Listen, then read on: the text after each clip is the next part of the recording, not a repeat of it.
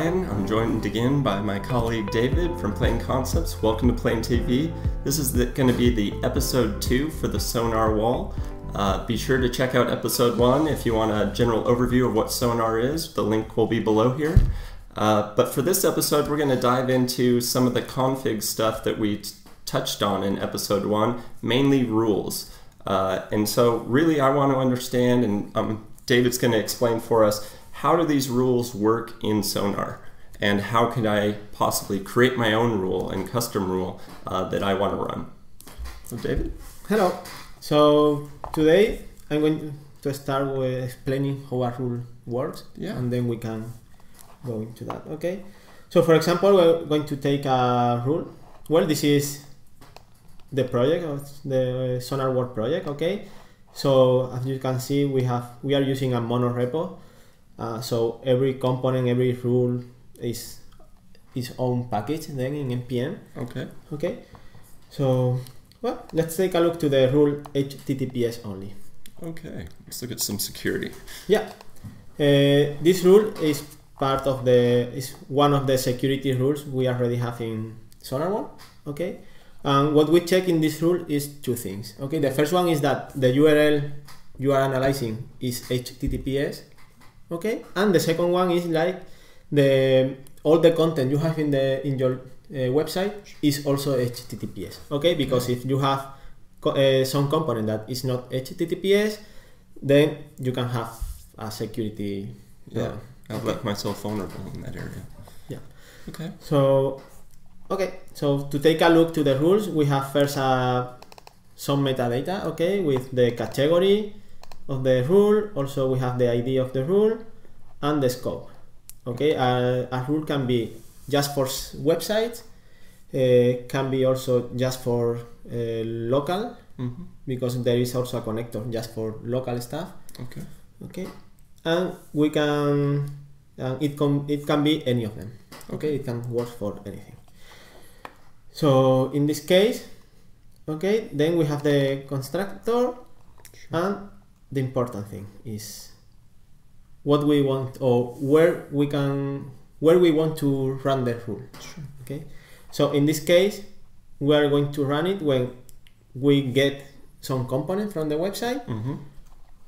We are going to run the rule when we detect that there is an image element, also when there is an audio, a video, a track or source element.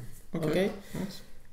And what we do is, okay, for the fetch, okay, the first time I fetch something, I assume that is the website itself. Okay. Okay.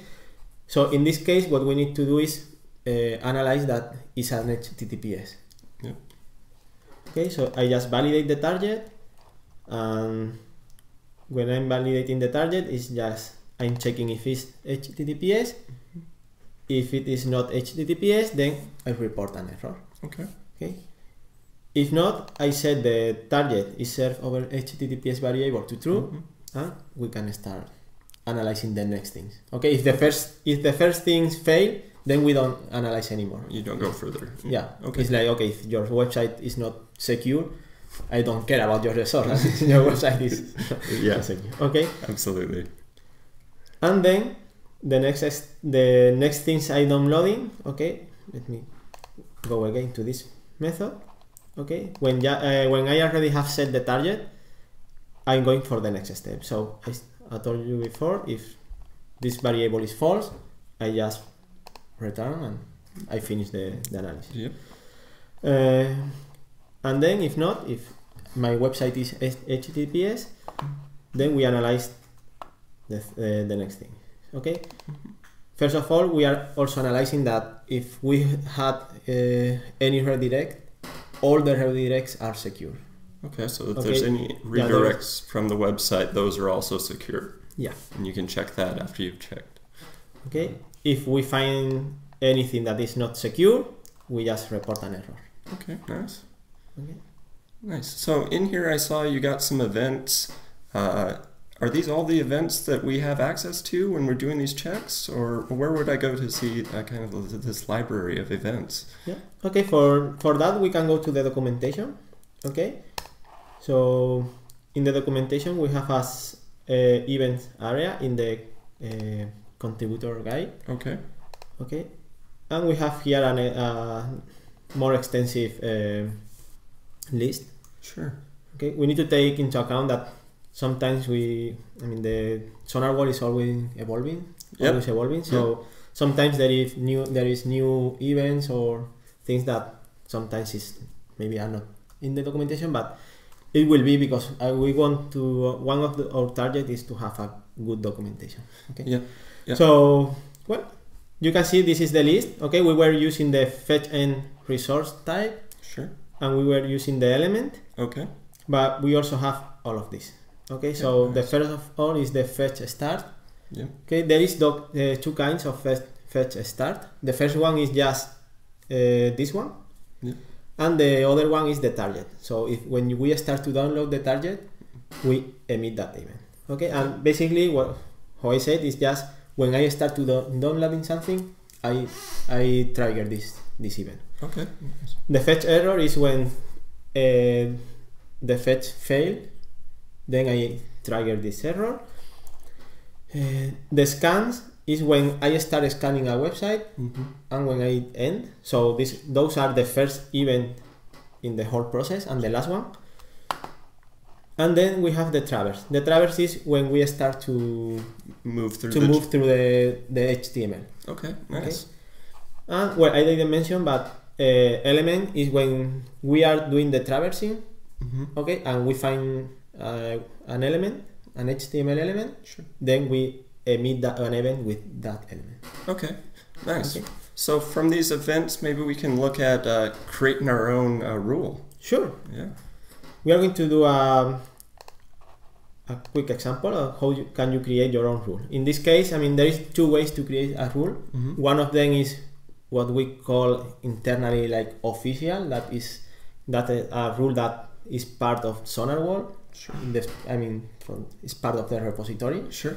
And but also you can create your own rules because maybe if it's something that is helpful for everybody, that's okay. But if it's something that is just for you, sure. So if it doesn't make sense to have it inside Sonarwhal, but you can have it for your own. Sure. So if I'm managing my own website for a certain client and there's certain rules that are only for something specific. For example,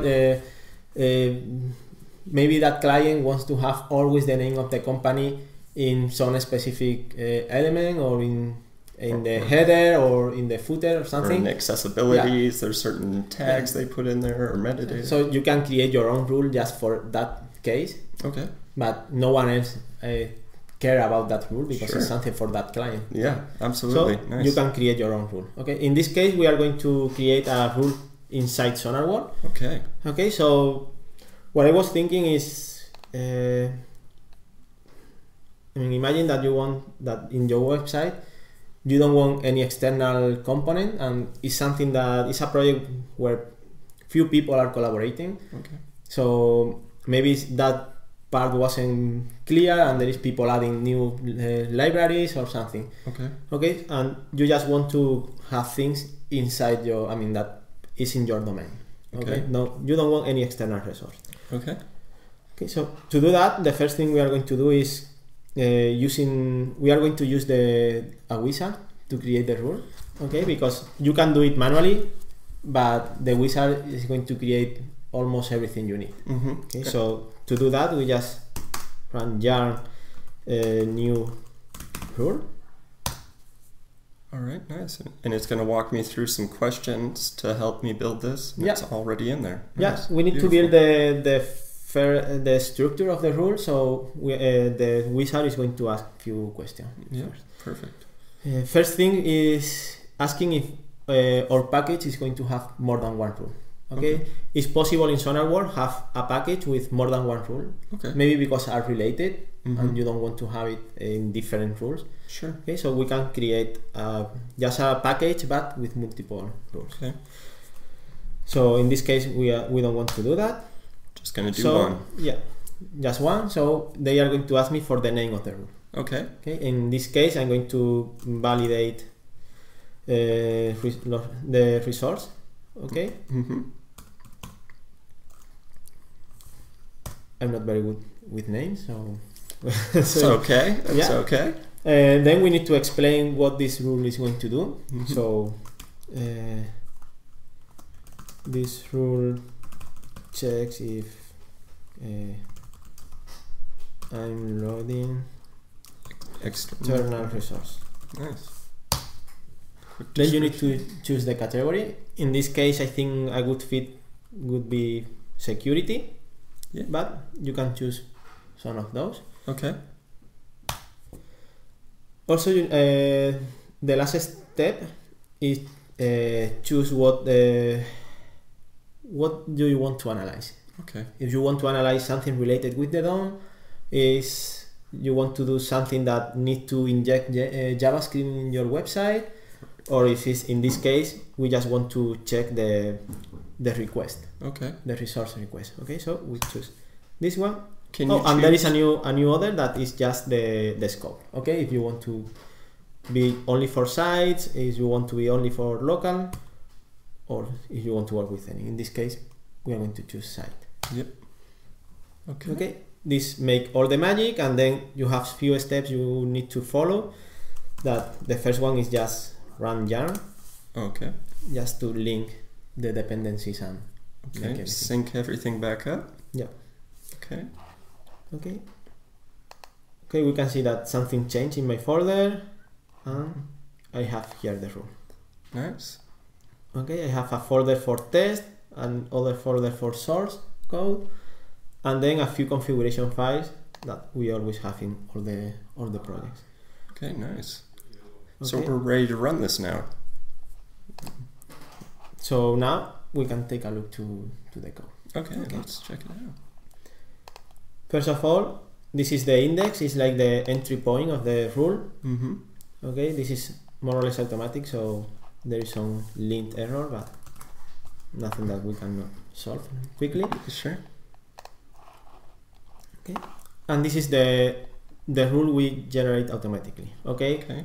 There is some annotations that things you can do just to help you to create your first rule. Okay. Like, okay, this is, for example, that you need to add here any other type of event you want to capture. Okay, in this case, let's keep there for now. The schema is like, if you want to configure the rule, then you need to say, okay, I want my rule needs to be configurable, but those are the rules that they need to check out. So the name of the property, whatever. Okay. So in this case, we don't need it for now. And then you see that your code here, so you can start coding there. Okay. In this case, this rule, the wizard automatically create like 3 events.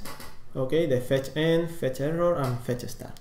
Nice. In this case, I don't care about the fetch end, neither the fetch error. Okay, just for this example.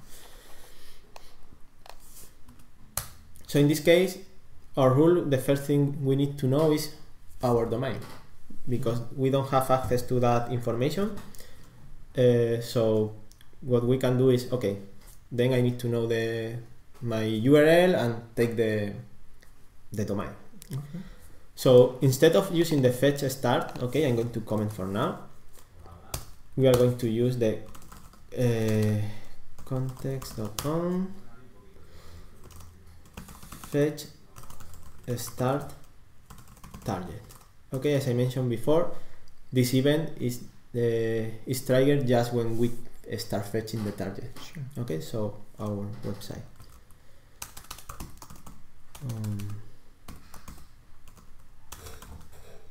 Fetch target. We don't need this. We don't need this. A little house cleaning. Yeah, I'm just cleaning a few things. And now I'm going to create the first a variable to keep store my domain. Okay. So this would be the current domain type string. Oh, sorry. Count on fetch target. We are going to get a fetch start event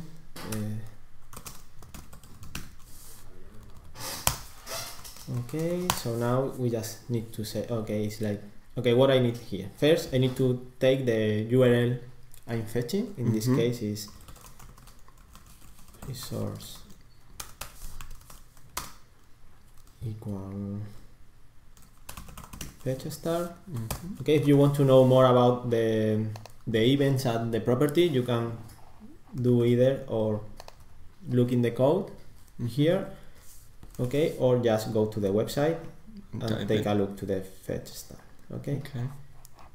In this case, fetch star just have a resource that is a string and is the URL to that is going to be downloaded. Okay, nice examples of everything in the documentation. Yeah. So now what we need to do is validate the check if the what we need to do in this case is just store the domain. Okay, so we are going to store the current domain, that is we are going to use the URL API with the resource. Okay, and we are going to get the hostname. I need to use I need to load the API, so import URL from URL. Also, though I'm not using those types, so I'm going to remove them. And we already have our domain. Okay, so the next thing is, okay, so the next request I need to check it that are inside that domain. Okay. So on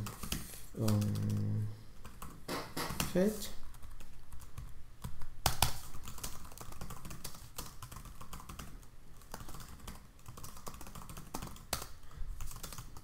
Okay, aquí the event, this event is the same. Okay, it's also a fetch start.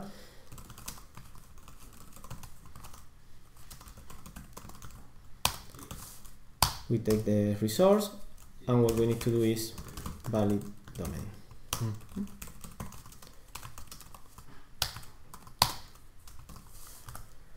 And if everything is okay, we just return.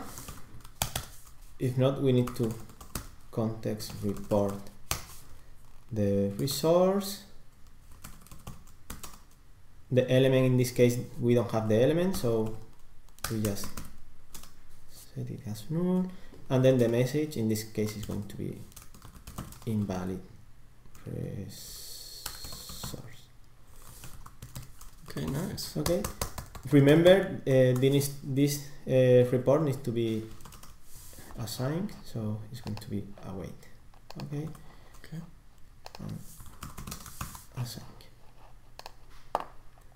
And we need to validate the domain. Okay. So to do that is something simple. Just validate domain.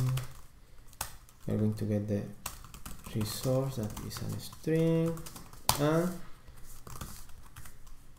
we are going to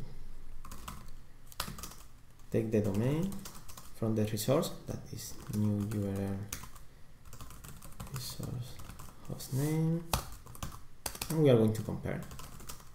Okay. Both of them has to be the same, domain and current domain. Alright. Okay, I think that's all. Okay, nice. Yeah, so to test it, we can, to test it, first we need to build the project. Okay, we are going to test first with a URL, and then we are going to create the test for this. Okay, to the automatic test. Nice.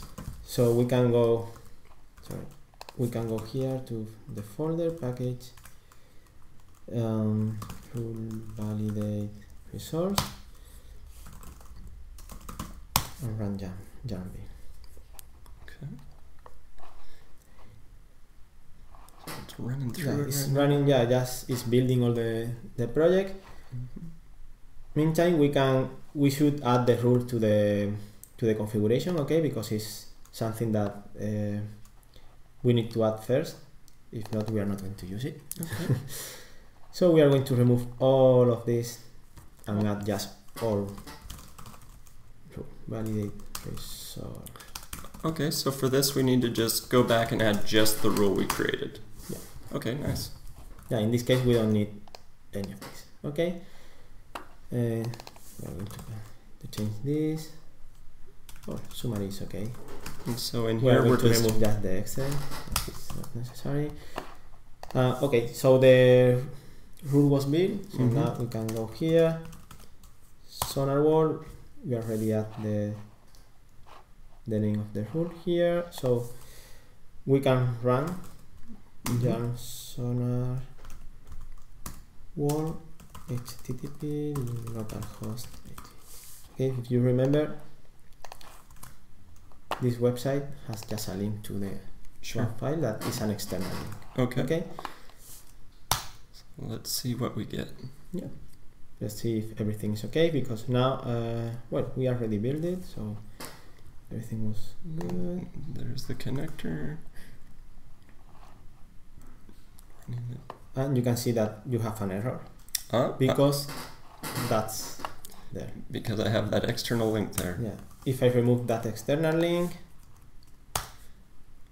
And so in a matter of a few minutes there, you were able to create a new code, add it to Sonarwhal, and go out and check this new website. Yeah, it's really easy. Really cool, really cool. Okay, so as you can see now, it finished without error because there is no any external request. Beautiful, beautiful. Yeah. So now we need to create the automatic test too, because that's important. Always, if you can see, if you take a look to any of the rules or any of the components, we have tests for them. Okay, so we need to create it. In this case is, okay, this we have few tools also for the test. So for example, generate HTML page is going to create a basic website without any link, anything. So in this case, this rule should pass because we don't have any external request. But the second one, we want to fail. Okay, so to fail, the message is going to be invalid resource. Okay. The first parameter is what we want to be in the header, and the second one in the body. So we are going to add this same code we have here. Sorry. Okay, so we're going to add that too. Yeah, we are going to add that script to the body. Okay, we can take a look to this anyway. Not here, but in Sonarwhal. Sonarwhal test. So go back to the helpers and MISC. We have the generate HTML page. Okay, this is the HTML is going to be generated. Okay.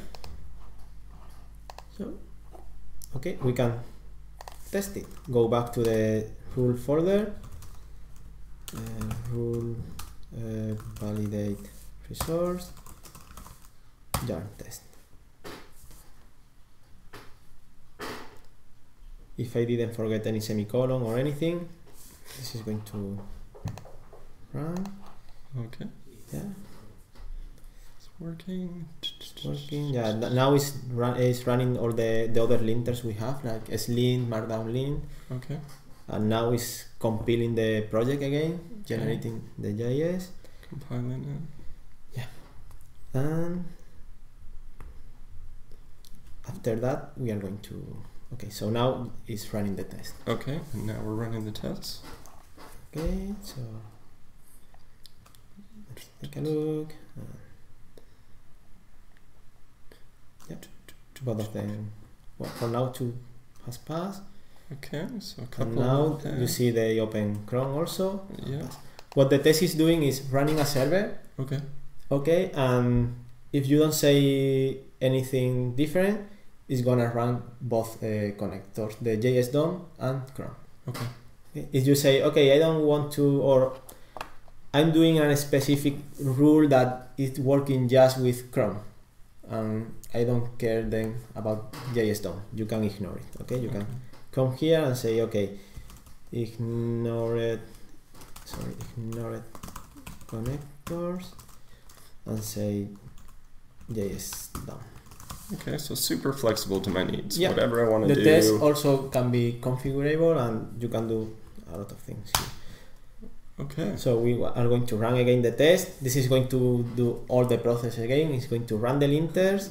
In this case, slint, then markdown lint, and it's going to But only going to use one connector this time because we've told it to ignore the other. Yeah, so the results would be 2 passes and 2 skip. Okay, nice. So we will see that.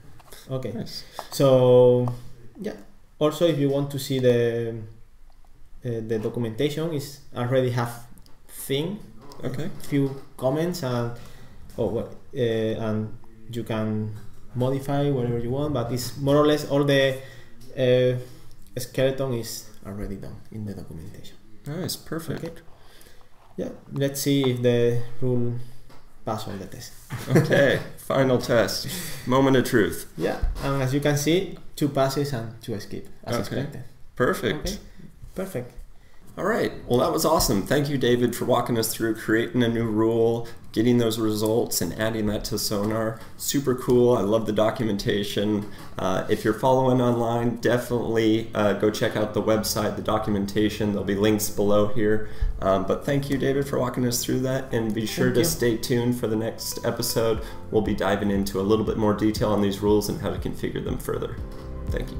Thank you.